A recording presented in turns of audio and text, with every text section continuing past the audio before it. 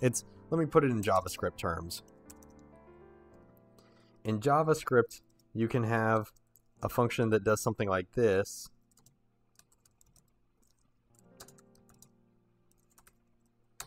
But you can have another function that does something like this.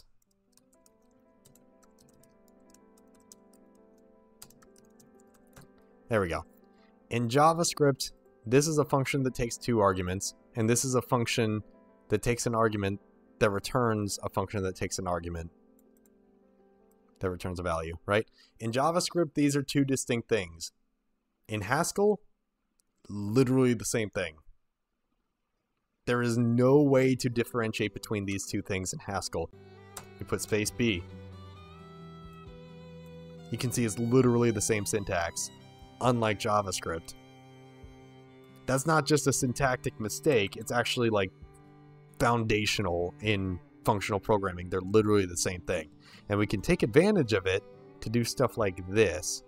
I can take out this argument and put it like this.